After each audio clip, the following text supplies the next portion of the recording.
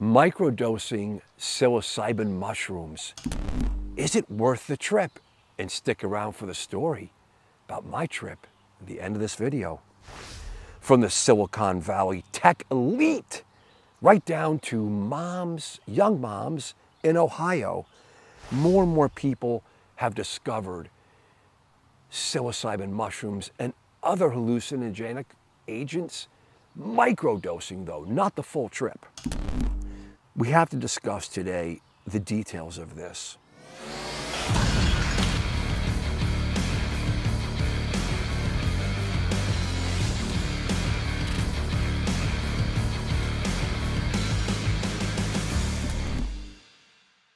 First and foremost, I'll be discussing psilocybin today, but we have to look at the history of classic hallucinogenic agents like LSD, lysergic acid diethylamide, discovered and synthesized in 1938 by the Swiss chemist Dr. Albert Hofmann. At that time, Sandoz, now Novartis Labs, been around for a long time, where this chemist took a little too much of LSD and went on his magic bike ride home.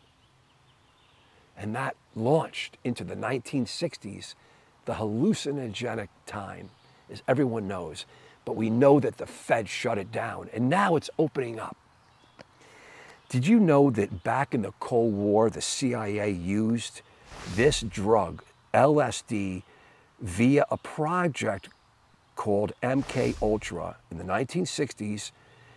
They used it on people experimentally for mind control and information gathering, right? Cold War CIA, that's super cool. Of course, there are other psychedelics, mescaline, the peyote cactus, and MDMA that some people are going to say is really not a classic hallucinogenic like the psilocybin mushroom and LSD, or like peyote, mescaline. But let's go into the mechanism of action. So it has direct effects, obviously, on the brain, stimulating the neocortex. That's the outer aspect of your cerebral cortex. That's the thinking brain. This is the new brain, the upper brain, versus the limbic brain that I talked about before with testosterone and androgens and sex and drives underneath us all. It stimulates the serotonergic hallucinogen receptor 5, HT2A receptor. Now, with stimulation of these receptors in your brain, you have to consider the dose-dependent effects. Full-blown dose, heavy dose of this drug, psilocybin, not to mention the other agents, you're going to get full-blown, absolute tripping effects, out-of-body experiences. And that's what people look for when they take that dose, when they're taking that amount of the drug, especially psilocybin. Now we've looked at about 10 years where people are microdosing the small doses of these mushrooms. And they have sensations of peace, being grounded, more calm, mindfulness, hyper-focus, and increased creativity. Thousands of people report improvements in depression, symptoms with OCD, and definitely men that have ADD, those are the tech guys. Super focus control and activity with ADD improvement in symptoms, apart from using drugs and other stimulatory drugs like Adderall or methylphenidate. People seem more focused or more motivated. And when you look at the moms in Ohio, for an example, they've said that they're more tolerant to others. They're more resistant to get angry towards their young children and snappy and not to overreact aggressively. And they're just more tolerant on these mushrooms. Microdosing. The legal situation with this, I checked into, is it's still illegal. These are still illegal federal agents. However, several states have moved to decriminalize these agents, as you all know.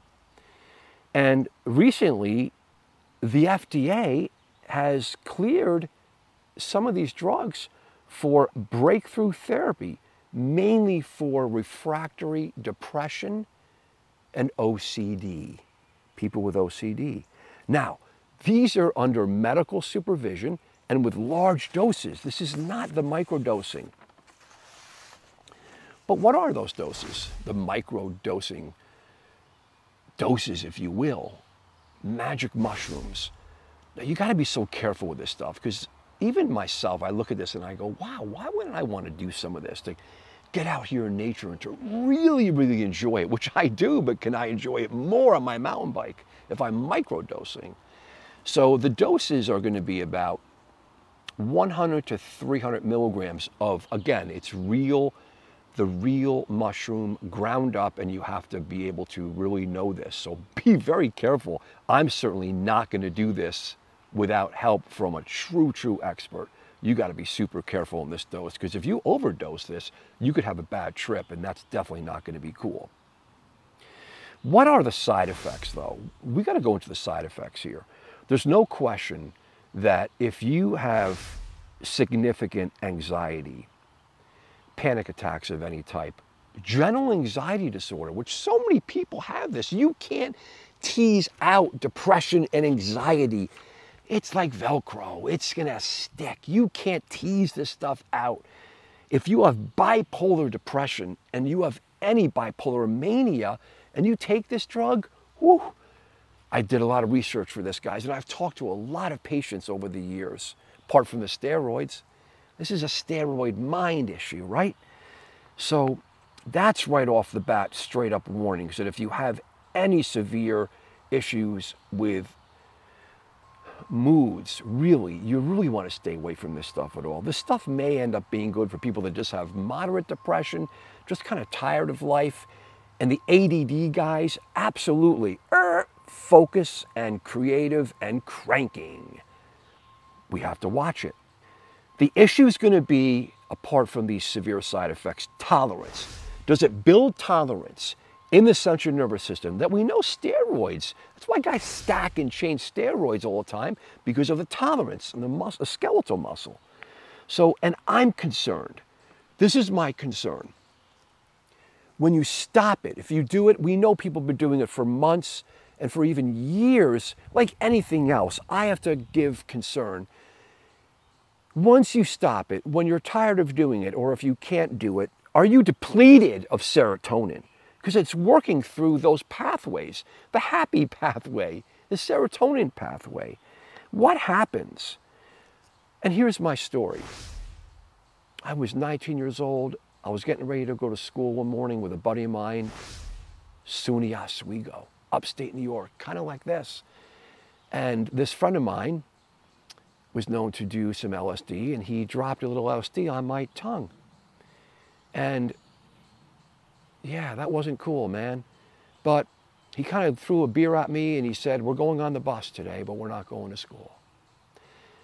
I ended up on that bus and elsewhere for about 36 hours. Obviously didn't sleep. And we were in the woods. We hiked. We did great things in nature, and it was pretty wild. And I don't think I had a bad trip, but it was a long haul. And at the end of the whole thing, I ended up back at my dorm room, so exhausted that I missed at least 2 days of school. I obviously didn't get to work out, and I slept for about 2 days. If it wasn't for getting up to go to the bathroom, I remember that. So that's full-on tripping. So that's something that you got to be careful with, right? The mind-altering drugs. Does it bring your IQ up? Does it really stick, and what do you do with that? Is microdosing going to be something sustainable? That's my word to you today. Maybe it is. We have to look at the psychiatric experts for this. That's the end of my presentation. I want comments to come out now. Give me your comments. Are you microdosing? Have you microdosed? What are your doses? Everyone needs to know. This is openness, and this is truth and education. What have you used? Does it work for you? What are your symptoms for depression, For OCD, for ADD? Was it a bad side effect? Are you still on it? What's your plan? How does it affect your training? How does it affect your relationships with your kids? How about your health? There's some concerns that it could affect the heart over long term, like fen-phen did. So I need to have all the comments, guys. Thank you so much. I really hope this helps out here in nature for you guys to think about this for the quality of life. Thank you.